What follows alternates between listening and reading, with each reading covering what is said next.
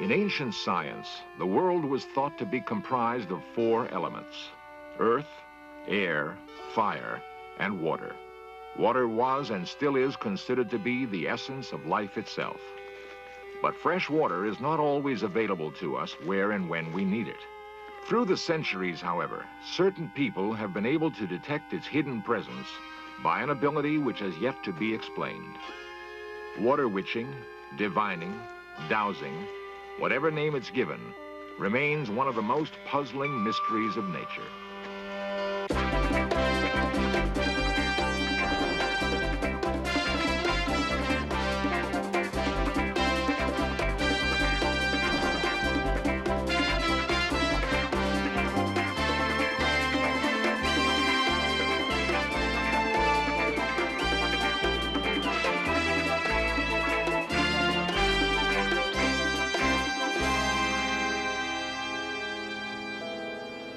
For at least 7,000 years, the divining rod has been used to discover hidden water sources.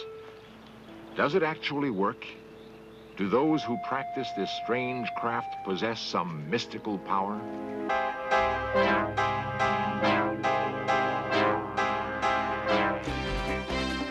This series presents information based in part on theory and conjecture. The producer's purpose is to suggest some possible explanations, but not necessarily the only ones, to the mysteries we will examine. A solitary figure seeks out a new source of water using a divining rod, one of the most primitive tools known to man. As unscientific or even comical as this method may seem to some, more serious consideration is being given to the technique than ever before. In the past few years, the severe droughts that struck much of the United States have forced scientists to examine every possible technology which might prevent future calamities. Many pioneers died crossing the western deserts to settle the Pacific coast. Yet, geologists acknowledge that beneath those treacherous sands, and those of other continents as well, is enough water to satisfy all of today's needs. But the question is, how to find it? Some of the most advanced research is being carried out in England. Here in the West Country, the word dowsing had its origins, and long before King Arthur, dowsers were finding ancient wells and springs. In those times, fresh water was not only valued, but hallowed, with sacred properties for healing attributed to it.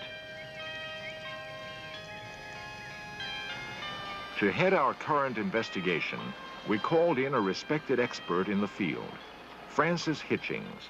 One of the results of this resurgence of interest in dowsing is the growing number of books on the subject, all of them dealing with a specific aspect. I myself got involved because I wanted to write a book which was a state-of-the-art account of it, and when I began 2 years ago, I must say I thought that dowsing was probably all a load of hocus which would never stand up to experimental investigation. However, after that time, having gone to the States and all around Britain looking at dowsers and talking to them, I've discovered that dowsing certainly does work. The only questions remaining for me are the two. One, how often does dowsing work? And secondly, how well? Tom Graves, who used to teach dowsing officially for the Inner London Educational Authority, believes that anybody can be taught to dowse. London Education Authority, I taught about 500 people. I only had 2 really total failures. They were both professional scientists. Their problem was they were too busy analysing what wasn't happening. Dowsing, as far as I'm concerned, is a skill, much like any other skill. It does take a certain amount of instinct, a feel, and practice, and very little else. Dowsing has always been, first and foremost, a practical matter. When you have trouble with your water supply, like John Mitchell high on the Yorkshire moors, you look for a dowser. I rely on well water for my everything, in fact. The well was built in 1700 when the house was built, and it's never run dry at all until this year when it completely dried up. John Mitchell called on Dr. Arthur Bailey, a top-level scientist and senior lecturer in electronics at Bradford University. He is also president of the British Society of Dowsers and is on the Society's list of professionals who can be trusted to go to work on problems like John Mitchell's. Well, this is the well. Looking down it, there's nothing at all to be seen. So the first thing to do was to establish, in fact, if there is a flow of water into the well or if it's completely dry. I do this by using what we call angler rods. These are they. And by walking around the well, we can see if there's a flow of water into it.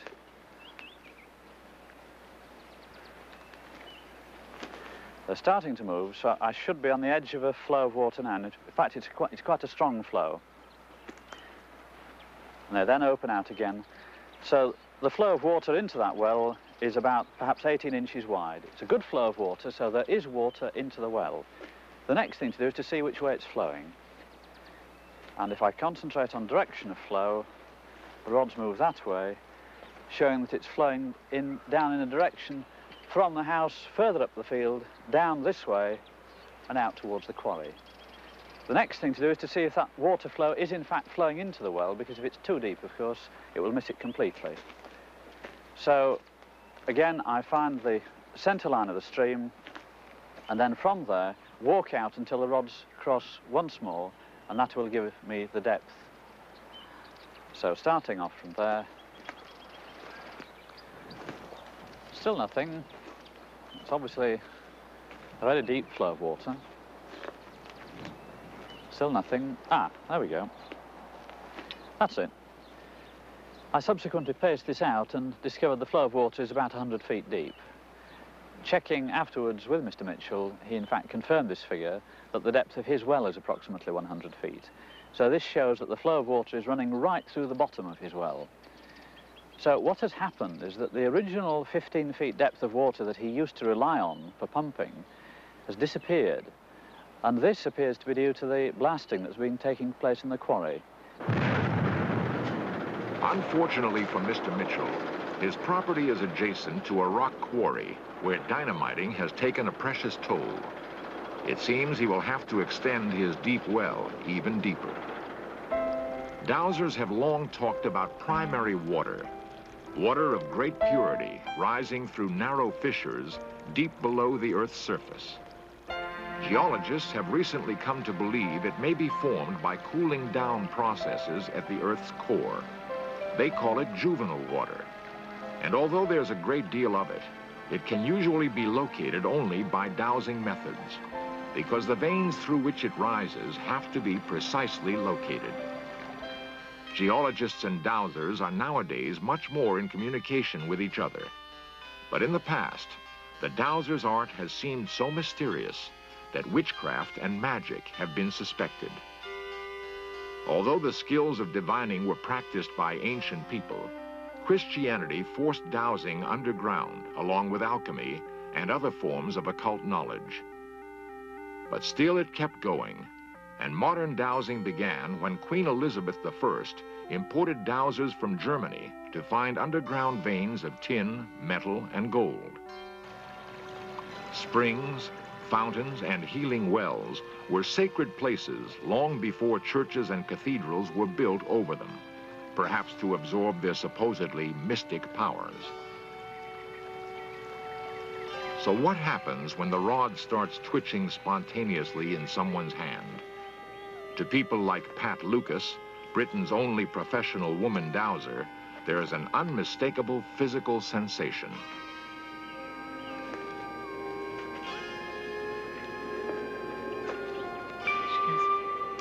I was taught to dowse by Mr. George, who came from Radnorshire. He was a famous old dowser and has been dead for a number of years now.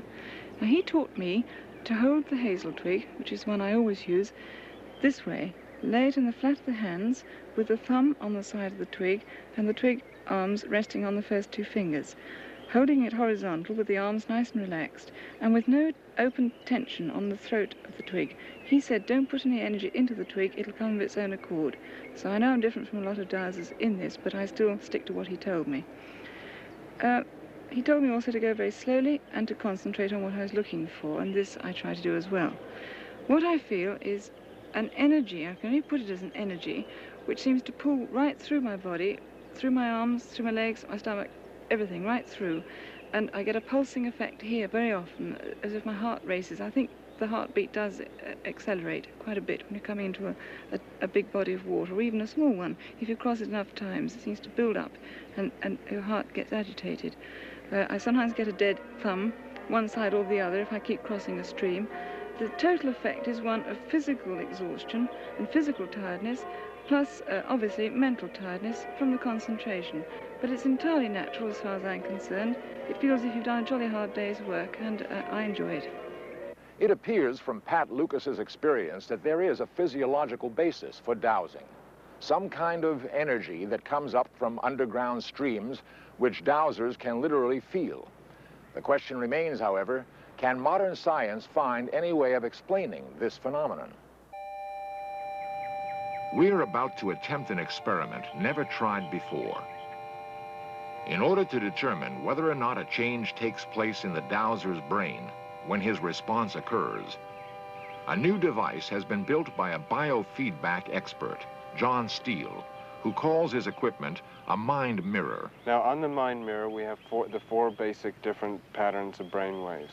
Beta waves over here on both sides represent information processing and alarm reactions. The alpha, which is a slower frequency, represents an open, passive state of awareness, which is the basis of meditation and other related states. The theta waves, which are slower yet, represent inspiration, creativity, and visual imagery, such as seen as in dreaming. And the delta, which is the slowest waves that we have, we usually expect to see them only in sleeping.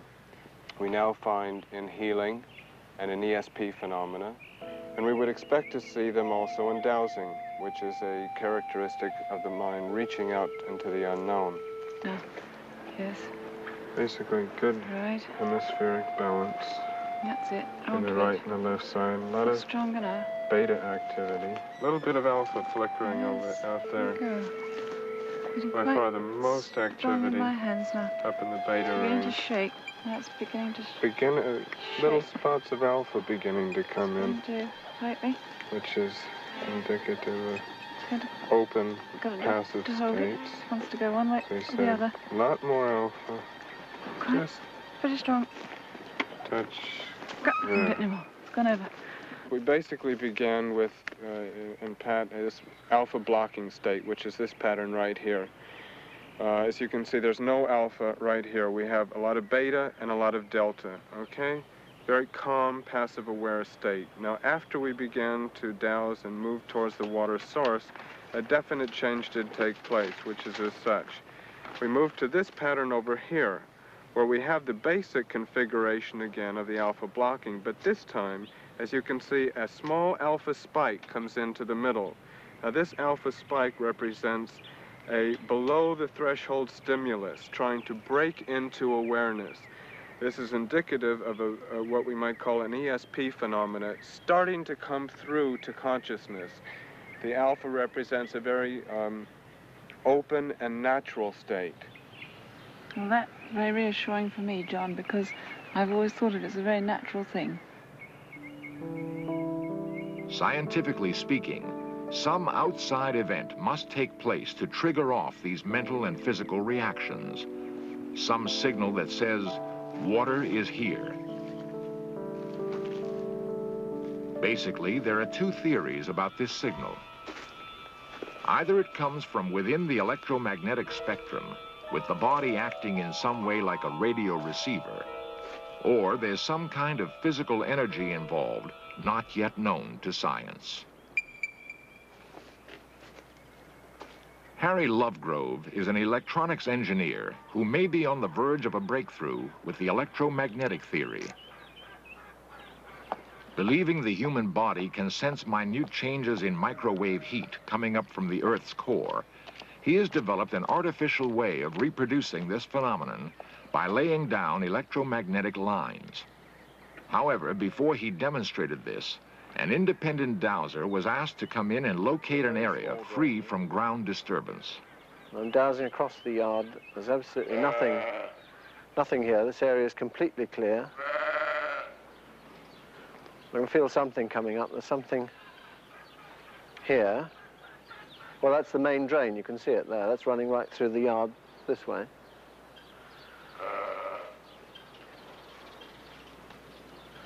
And this is absolutely clear over here. Now, to a dowser, the whole of the ground would appear to be as though it was made of a plate glass, frosted glass, and heat from below, when it passes pipes or water or anything which can disturb the rays from beneath, will cause a shadow on the surface. Now, what I have here is a piece of apparatus which I've designed and built. It gives out an electromagnetic wave which causes a shadow on the ground exactly the same way as a natural shadow is caused by a pipe or anything else interfering with the radiation coming up from below. So having got the machine exactly level, which is very, very critical, I shall now try and set this beam down, switch on, and now this beam is slowly affecting the ground, and after a minute or two, this will lay down a shadow pattern across the ground which anybody can dowse for the next 2 or 3 weeks. After the machine was removed, the dowser returned to see if he could detect the electromagnetic line. He did so with 100% accuracy. And it's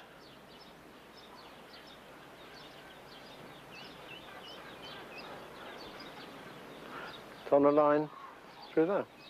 Mr. Lovegrove's microwave experiment seems to have been proven out. However, even if subsequent research independently substantiates Harry Lovegrove's theories, it's unlikely that he's come up with the whole answer.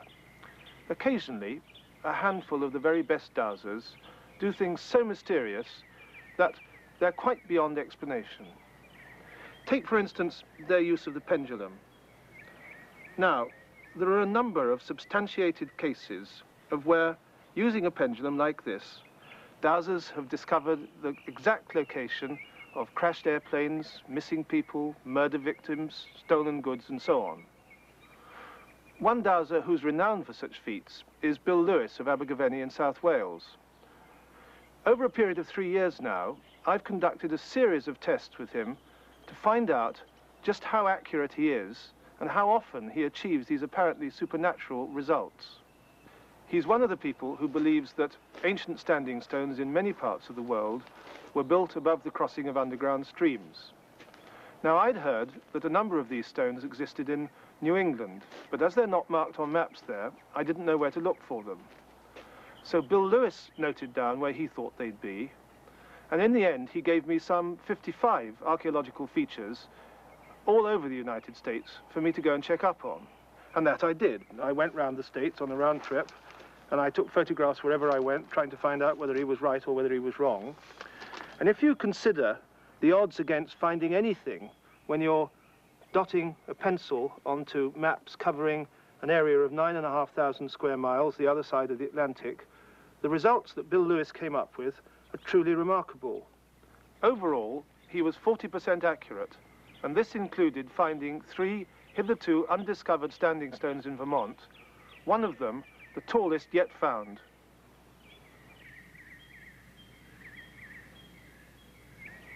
This 40% success rate recurred on a number of occasions during the experiments I carried out during that 3-year period, and I've been forced to the conclusion that there are really 2 elements to dowsing.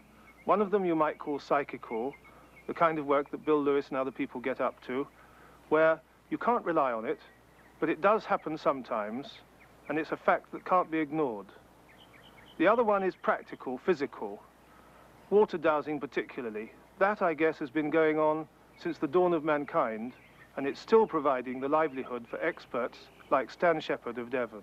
I go onto the site, and by my rods, my steel rod, I react where the water is flowing, inasmuch that I turn around until I locate it.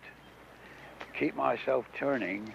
I'm eliminating any small streams or difficult subterranean, subsurface water.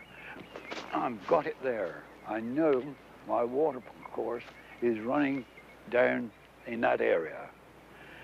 I know then that I've got to go to it to find its nearest edge. I'm getting closer now. I'm feeling something, and I've hit it. Now then, I have to go further on and work back to it again. Now I've got to go towards the actual water course itself again.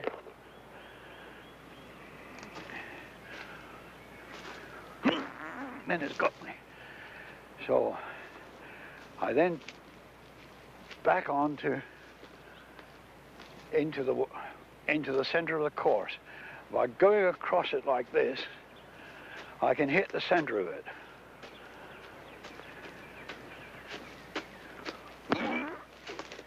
That's right in the center. I do that 4 times to strike the actual point of drilling. When Stan Shepard first started his own water drilling company, his was the smallest of 7 local operators. Today, none of the other companies are still in business. So confident was he in his dowsing ability that he worked on the basis of no water, no fee. And after 50 years, he can still claim that he has never drilled a dry well. We've seen dowsers from many walks of life. They claim that the ability to dowse is perfectly natural, a sixth sense, latent in everyone. But like most things, it takes time and experience to master. Because science cannot yet explain how dowsing works, it has been at best disbelieved, at worst branded as witchcraft and magic. There's a lot more research and investigation that will have to be done to evaluate these phenomena.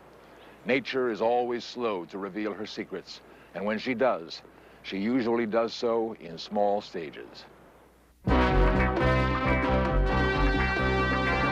Lost civilizations, extraterrestrials, myths and monsters, missing persons, magic and witchcraft, unexplained phenomena. In search of cameras are traveling the world, seeking out these great mysteries. This program was the result of the work of scientists, researchers, and a group of highly skilled technicians.